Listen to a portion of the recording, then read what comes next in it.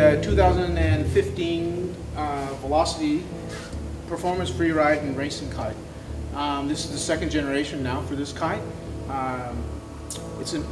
This kite last year evolved out of the crossbow, but we took it one step further, pushed it into a dedicated racing kite.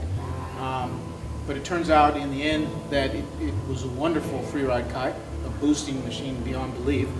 And so with a lot of demand, we've added sizes this year. Actually, to start with, we did refine the design completely. It's got some profile enhancements this year. I've leaned things out a little bit on the outer portions of the kite, help give it a little bit of an edge in the upwind performance. We've done some construction detail, small construction detail changes, but it's still lightweight, high performance, lightweight construction, lightweight bladders. It is a true racing machine, but it is a free ride kite specifically designed for high performance riding, boosting, anytime. I mentioned earlier we have two more sizes this year. We added a 10 and we've added a 7. There was a lot of requests for a smaller one because, especially once again with foiling, as far as foil racing is concerned, this is definitely the machine to be riding. We had a really good year with it. The first year that we had the kite out, we won the slalom championships. We're doing really well in horse racing. We've got a good team. They're very happy with everything. But it was time to take it to the next level. So we just this year we put a lot of time into the kite and gave it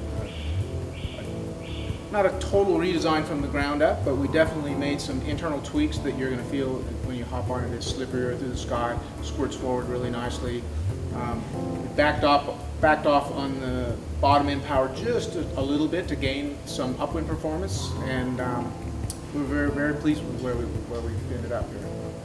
This kite is the highest aspect ratio kite that we have in the range. It's got an extremely wide arc shape, which gives it a very high projected area and high projected aspect ratio. So the combination with pretty full profiles and a really big footprint in the sky gives you a really efficient ratio between actual kite area and your usable kite area. So in the sky, the footprint that you're seeing is much larger than kites with narrow arc shapes. It is a bow kite. It's a legally licensed bow kite. It is IKA registered. It's fully legal for any racing event. Because it's a bow kite,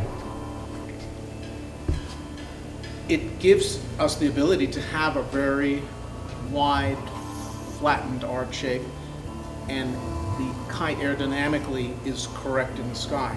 If you don't have the concave trailing edge that produces the tension in the back of the kite, when you try to have a kite fly really flat in the arc shape, the trailing edge tries to form a natural arc, whereas you have a flattened out arc shape in the front and they don't match. As soon as they don't match, you have no harmony in the profiles throughout the kite.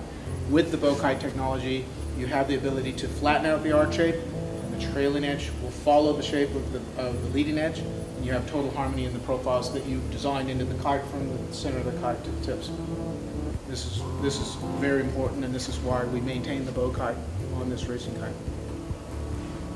When you're free riding with this kite, if you use the standard 1X control system, the shoulder lines give you a snappier turn, give you a little more boost.